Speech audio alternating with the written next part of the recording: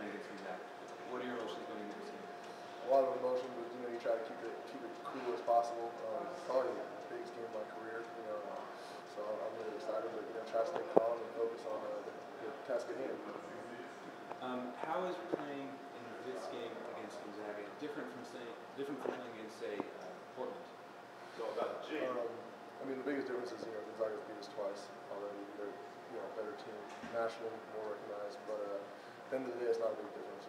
It's if you don't win this one, you hurt your chances of going to NCAA tournament, stuff like that. So it's a big difference just because they're a better team. But at the end of the day, it's not a huge difference because it's still a must-win and we're really looking at it. And you have a lot of history with them. Does that play into your emotions for tonight? It always does. The history between me and Gonzaga goes back, before some of the guys on the team were even there, So I don't like them a lot, they don't like me a lot, and it always makes for a good show and a good battle. It does play into it. And any kind of sense of going out for revenge, let's say? Obviously not revenge, but going out to avenge the two losses you guys had?